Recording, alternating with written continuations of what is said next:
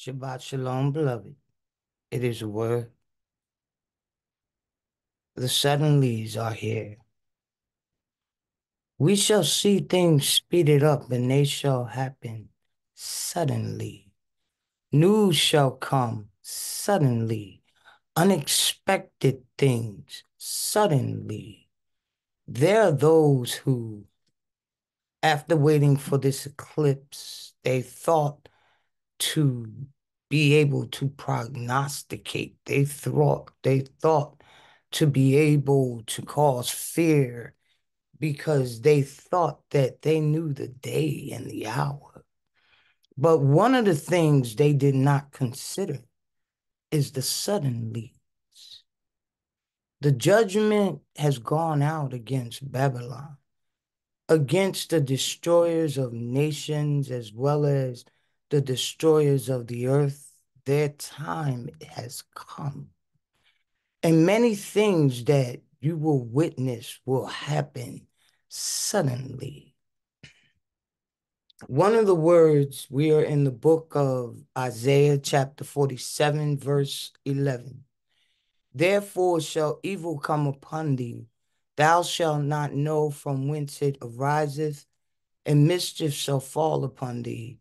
Thou shalt not be able to put it off, and desolation shall come upon thee suddenly, which thou shalt not know. Stand now with thine enchantments, and with the multitude of thy sorceries, wherein thou hast labored from thy youth. If so be thou shalt be able to profit, if so be thou mayest prevail. The suddenlies are upon the nations, beloved. Suddenly, whether it be through disease that falls in a kingdom whose history is filled with wickedness, suddenly is upon them.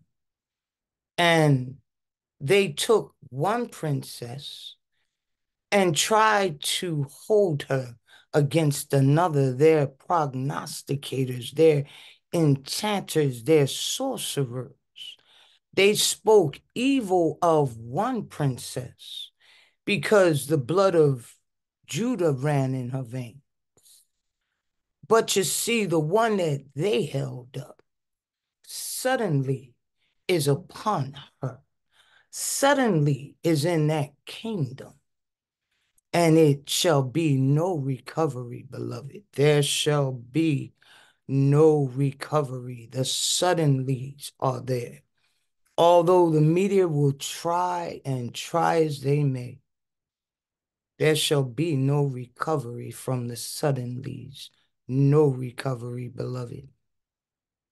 Many men think they know the day, they think they know the hour. They've even got movies out trying to determine civil war and being vague and yet trying to uh, narrate, if you will. We are dealing in the suddenlies of the Most High. His glory he shall not give to another. No, he shall not.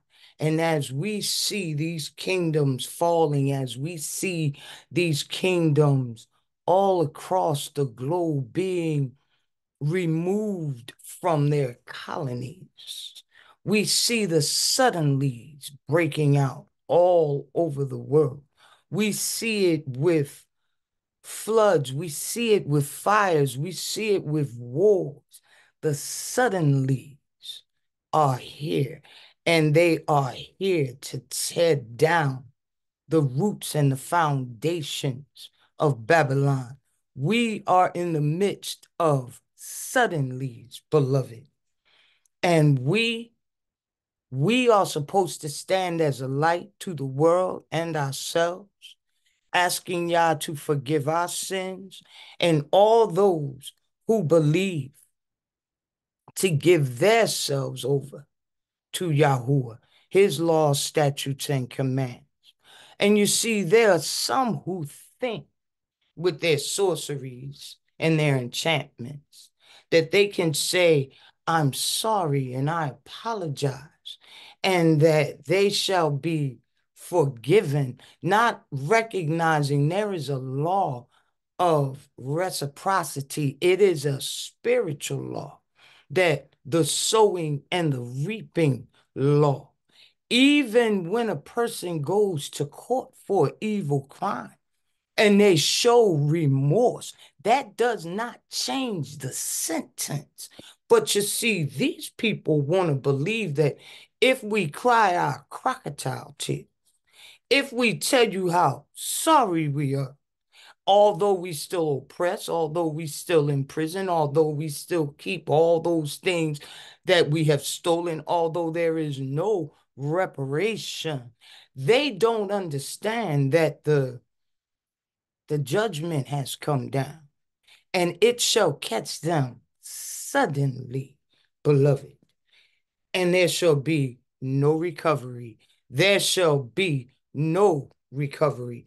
They have taken glory in their wickedness. They have glorified their wickedness as though it were a God. And the true Yahuwah of all Yahuwahs, the Elohim Adonai, has pronounced judgment, and suddenly shall break out. Yes, yes, yes. No man knows the day, no man knows the hour, but watch, watch, beloved, because the suddenlies are here. The suddenlies. There is no apology that can remove the wickedness with a crooked heart and a forked tongue, believing that if I say I'm sorry and my eyes drip tears, I can go home and be as I always was, and you'll know I'm sorry. No, no, no. The judgment has come down. Have they remorse? If you do, just like in a court of law, make your statement. But the judgment and the sentence and that double portion, many people wonder, what is that double portion? You see, when you look at what happened to Yasharel, when you take into account Deuteronomy 28, when you look at what was done worldwide, you take that and every idiosyncrasy of it and double it and double it. At a future time, we shall speak about the double portion, beloved. But right now, we are seeing and in the midst of the suddenlies. Suddenly, beloved, they are being cast down, sinking to rise no more. And there is no enchantment, no sorcery, nothing, no prognostication, no media lie they can tell that will save them from the suddenlies. And just to finish, it is Babylon and Asia that the judgment has come down upon. Babylon and Asia. The world thought to get rich from Yasharel without mercy or truth on who Yasharel was or whom Yasharel belonged to. They didn't even honor the law of life itself. The suddenlies are upon us, beloved. And those of us who belong to Yah, knowing that only 1/3 is going to make it through that wilderness. 2/3, just like in the time of the first Exodus, when some who went into the wilderness, they never made it out. They went 40 years in the wilderness and they never made it out. Their children made it out. Joshua and Caleb made it out. But there were those who never made it out of the wilderness. These are those that were of the house of Yasharel. And when Yasharel goes into the wilderness, just like Yah had pleaded with us in the first wilderness, he pleads yet again in the second. 2/3 will not make it out. 1/3 will. May you be amongst that 1/3, beloved. May those in your household make it out. May we give glory, honor, praise now and forevermore. Exalted be the name of Yahuwah our Adonai, now and forevermore. Father, we dedicate ourselves to you. Forgive us our sins that testify against us, and let us leave those things that so easily beset us, those sins that weigh us down. Let us leave them behind as we look forward to the mark of the high calling. Gather us together, let thy mercy be upon us. It is for your holy name that you come, Father, for your holy name shall not be polluted, and we are your servant. You have chosen Jacob, Yasharel as thine own. Let us make it into and through the wilderness until we come home to you. In the mighty name of Yeshua HaMashiach, thy glorious word of life and thy Holy Spirit indwelling within us, Father, we glorify you this day, this Shabbat, now and forevermore.